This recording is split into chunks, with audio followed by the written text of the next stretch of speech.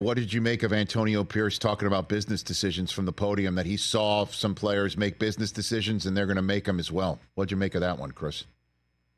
Well, yeah, when you make business decisions, you are eligible to be the butt of another business decision in the NFL, Rich. It's like we've all had plays we want back. Usually you hope they're not effort plays, right? And I think that's what he's talking about. Like, if you don't want to get called out subliminally in the media, Rich, it's like, then don't do whatever he's talking about, right? Like, he's not calling out guys who aren't executing. He's talking about guys that, when we say business decision, we're saying, like, took the easy way out.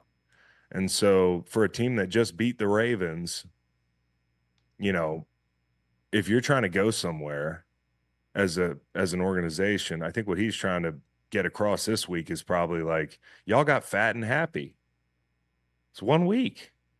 Like, would you win the Super Bowl? Guys are, and then when the going gets tough, and I've been on a lot of bad teams, when you cut the tape on, some of the most valuable tape is 4-minute mode. And I'm talking about when you're getting the blunt end of it. You know what I mean?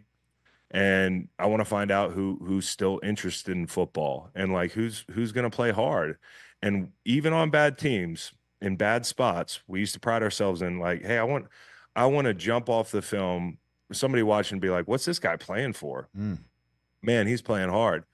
That's got to be the attitude. And I think for Antonio Pierce, the plan is not to be in these situations, but when you are, there's still value in how you handle yourself. And so I have no problem with the call out. He didn't say anybody by name. Now, what he did is he sent a lot of people on like a goose chase to find out on the All 22 who was making the business decisions. What happens, Rich, when one of your staff makes a business decision? Well, I make business decisions myself, Chris, Don't discount the baby face, The baby face. You know what I'm saying? Yeah. Catch the Rich Eisen Show every single day on the Roku Channel, 12 to 3 Eastern, for free.